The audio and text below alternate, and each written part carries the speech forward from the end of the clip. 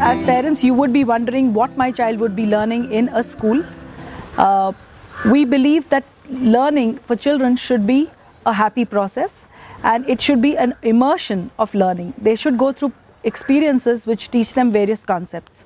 We have come up with a sound philosophy based on research of 7 different philosophies in the early childhood care and education, and then come up with a happy mix where children learn through experiencing.